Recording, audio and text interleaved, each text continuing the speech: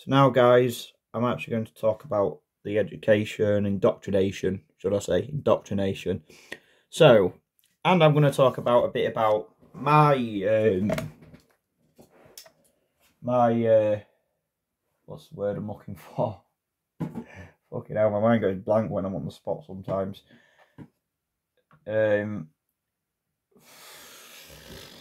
Fuck's sake, I can't even think of the word. My experience. Experience. So, of course, when you go to school, you're not told how to think, you're told what to think.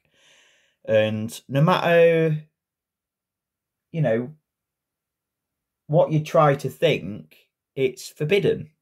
It's forbidden, because if you think of the craziest stuff and the most wild theories and all that, and you want to, look into things that you don't know, well, you can't, because you're not told how to think. You're told what to think. You're told what's in the textbook. You're told what's in this book, what's in that book. You're taught what these scientists found out, what history is. You're told, and you're told it, and you're told to read all these books that mean absolutely nothing to you, and you just read them, and then you got to analyze them, remember them, and then what do they do after that?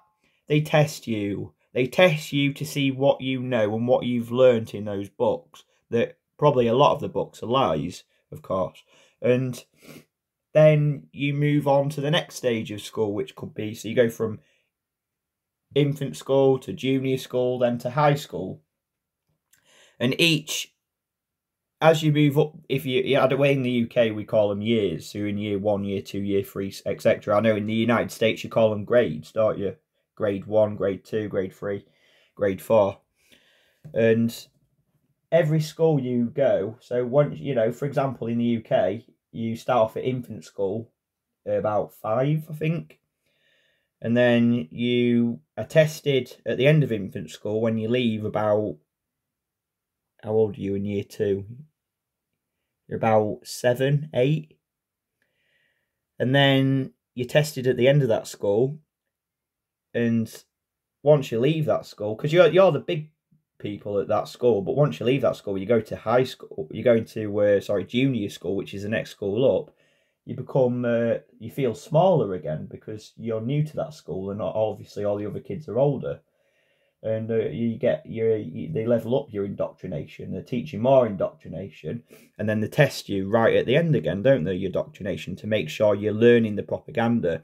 And the more indoctrination you have, the more brainwashed you are. So I think the more educated you are in this system, the more brainwashed you are. And that's how it is. And then you move to high school again, and you learn more indoctrination, more lies and deception. And of course, you're tested at the end of that to test your knowledge on what history is. You're told that history is this, history is that, even though history, let's break it down, shall we? History, his story. It's not my story, it's not your story, it's his story. And how do we not know his story is true? His story might not be true, But because it's not my story, it's his story. And that's what history is. Why did they call it history? Why not call it his fact? Why history? His fact would be a better name rather than fucking history, because they're telling you what it is. It's a story. It's his story, innit? Or their story, not our story. And of course, it's been passed down like Chinese whispers. We don't know what's true anymore. But we're told it's fact, of course. We're told to accept the fact. We're told not to think about the fact and challenge it. We're told to accept it. We're told what to think, not how to think. And we should be able to taught how to think so we can think in many different ways. There should be no limit on what you can think and all the possibilities out there.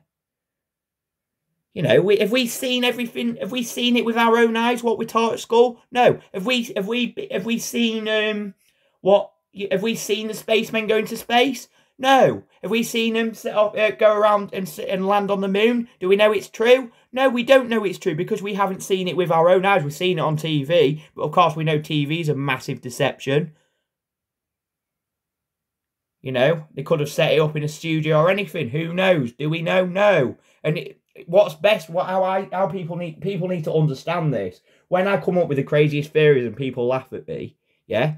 I need you to understand this. I don't believe them. I'm just saying them as possibilities because that's what they are, possibilities. It's like me saying there's a possibility that billions of people could be in the satanic cult without telling anyone. You know, how would you know? How would you know if they swear oath not to tell anyone? You wouldn't. It might be a load of bollocks. It might be true. Who knows?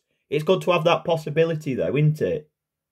You know, you can have theories and possibilities. Doesn't mean you believe them. It's good to have an open mind and put ideas in the table. And then you can decide what you do with our ideas. We're all on different paths. We don't have to be on the same path. You know, we're all on different journeys. And that's how it should be. But they want us on the same path, don't they? They want us on a career path. You know, don't take the spiritual path. Don't take the natural path. No, take the career path. You know, and like Shill said the other day, it's car crash, isn't it? You're they're setting you up to fail, really, when you think about it. There's only a limit on how far you can go. The world is a corrupt, deceitful place. And the only truthful people are the ones that are true to themselves and find their own route without having to listen to every other bugger. Because we don't know what's true and what's false. We don't know what this world is. We don't even know what we're on. We don't know how we got here. We know nothing. It's been hidden from us. It's a very deceitful world and people need to understand that. Cheers, guys.